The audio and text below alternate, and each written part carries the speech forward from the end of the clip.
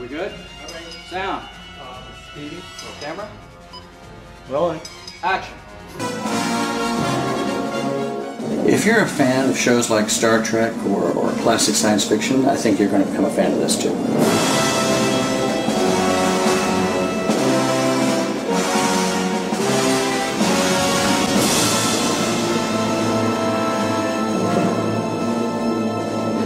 I got involved in this project a little while back. It's called the Catherine Kimbridge Chronicles. It's based on a series of novels. The Catherine Kimbridge Chronicles tells the story of a futuristic Horatio Hornblower-style character. A lot of thought was put into the technology that exists in this universe. At its core, it's hardcore science fiction. It has space travel, alien encounters, things like that. It has a strong female lead. What happened? Why did they stop firing at us? Catherine, or Cat, actually, that everybody calls her. She is a captain of a ship. It's about Cat's voyage through space on a ship that she and her father built together.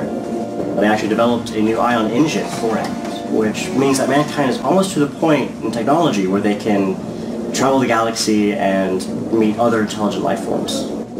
Here's a character who thinks on her feet in ways most people generally can't. Very smart when it comes to like quick decisions and everything. So I like that energy that she has about her. How long until impact? A person with a creative problem-solving bent, but an uncompromising sense of morality and a deep and abiding love of life. She's self-reliant with, the small aid of Ben, her AI, which is the character that I play.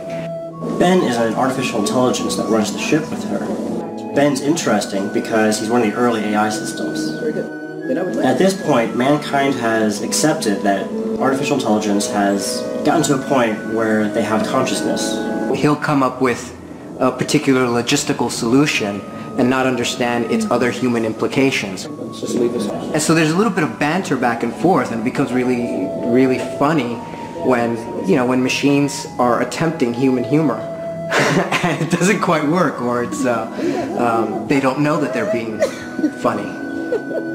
And we've kind of gone with something that's near tech, something where you can actually see a holographic display, similar to what we would see in terms of a computer screen, but it's literally floating in the air near her.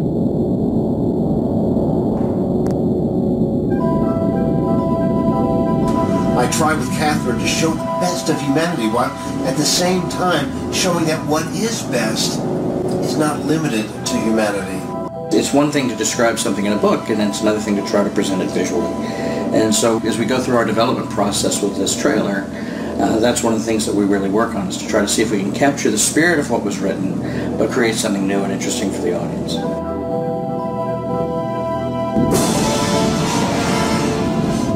Attempting to protect Cat, Yaren intercepts an enemy ship. We're just outside of Mars orbit, and all of a sudden an alien ship appears out of nowhere, faster than any kind of speed that these people are familiar with, and starts firing upon our ship, the Arizona. And so Cat is just taken completely unaware. And almost as quickly as it begins, another ship shows up, intervenes, and sacrifices themselves, destroying the bad guys. But in so doing, spirals out of control and starts plummeting towards Mars. They take a hit trying to save Cat, and in return, she tries to save them. Do we have enough chemical thrusters left to maneuver under them and push them into a stable orbit? One of the main things that we explore in the story is the theme of self-sacrifice. And with Cat in particular, we have a character who, at her core, that's really one of the things that defines her. She's an extremely loyal person, and she'll really go to the extra mile to do what she has to do, even if it means an ultimate sacrifice. Would you like me to calculate the odds of success? Absolutely not. Ben, give me all you have on reverse thrusters. I'm afraid I cannot, Commander. Fuel reserves are depleted. What would it be when when it's just me and you're staring at yourself and saying, okay, well, this is it. We will impact in 2.4 seconds.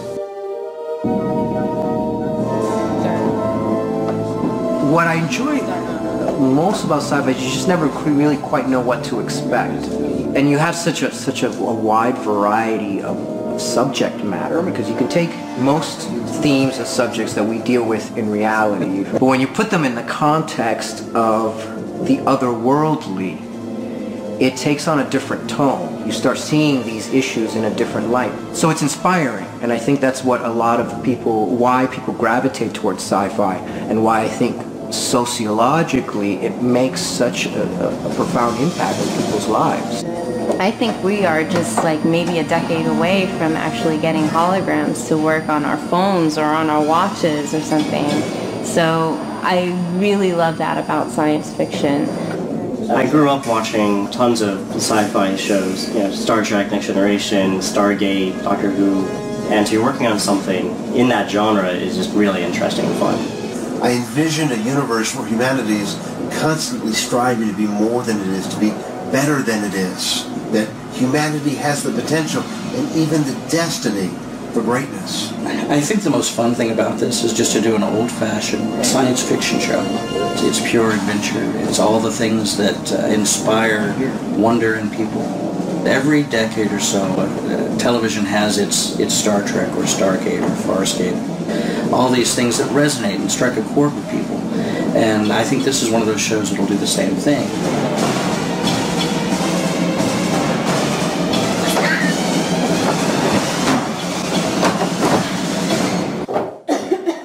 Door.